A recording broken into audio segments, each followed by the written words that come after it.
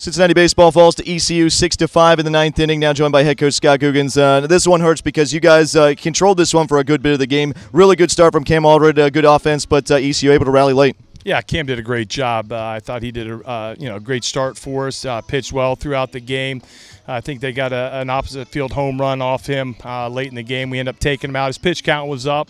We had the lead. We're up 5-1, and you just got to keep playing. You got to win that game, and that's unfortunate. And again, when you play against good teams, they're gonna, they got got a lot of fight over in that dugout too, and they battle. But again, you got to go win those games. It's not how you start. You got to be able to finish, and we didn't finish today.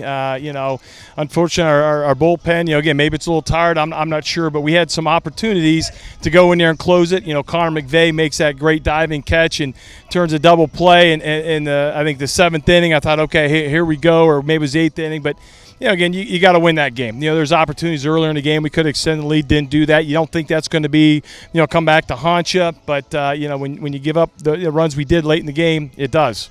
It did come back to haunt you. And, I know we say no moral victories, but obviously your team showed a lot this weekend against the number 10 team in the nation, both hitting, defense, pitching, a lot to be proud of, but still 4 big games coming up this week at Marchot Stadium. Yeah, guys played hard. Again, there's no question the effort here, but, you got to finish it. That's – you want to be a champion, you want to win, you got to finish games, and unfortunately we didn't do that. And I talked about it, or we've talked about all season. You got to learn how to win. I thought we did. I thought we were over the hump a little bit, and this is kind of a reality check that we got to get back at. We got Ohio State on Tuesday, and then we got USF coming in on the weekend. So we've got to turn back around. So we got to continue to work at it and get better. Well, we've seen this team do that all season, and certainly would be no surprise to see him do it again. Well, Coach, 4 games to go. We'll see you back at Marchot Stadium this week. Appreciate it, Matt. Thanks. All right, that's head coach Scott Googins. Cincinnati falls to ECU in game number 3, 6-5.